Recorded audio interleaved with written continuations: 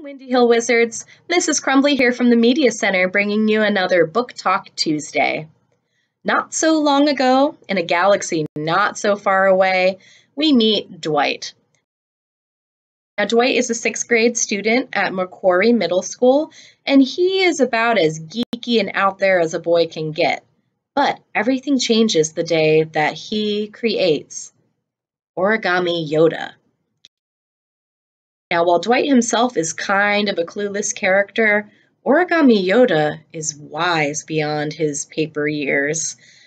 It seems like he's tapping into the Force or can read the future or something. All of Dwight's classmates start coming to him for advice and find that he is able to help them out. Now, there's a student named Tommy who's actually the narrator of our book, and Tommy needs some advice, but he is not so sure that Origami Yoda is real. I mean, obviously he's real, he's a real piece of paper, but how does he know the things that he knows? Well, before he can be sure whether he can trust Origami Yoda or not, he puts together a case file. With the help of his classmates, he compiles The Strange Case of Origami Yoda. It's the beginning of a series by Tom Angleberger, and it would be great for fans of Diary of a Wimpy Kid, Big Nate, and of course, the Star Wars movies.